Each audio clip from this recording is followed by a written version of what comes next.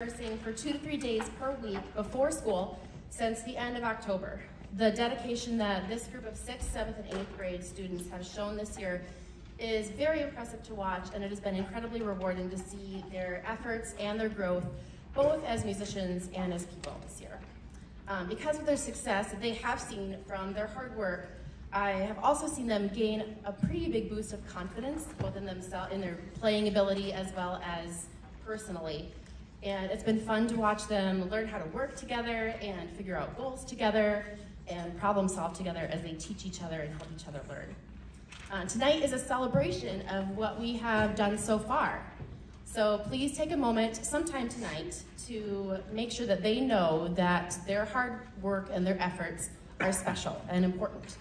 And let them know that you're proud of them. And that if you noticed anything in tonight's performance that you thought was kind of cool, mention it. You might want to take them out for ice cream, anything like that, anything.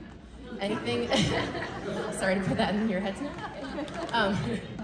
But honestly, they may not actually remember this exact performance, but they will 100% remember how you responded to their hard work and their efforts to do something great that mattered to them.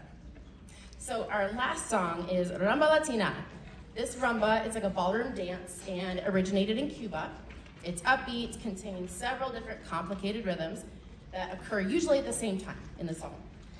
So anyway, thanks for supporting your child's music program, and thank you for supporting your children. Thank you, bye.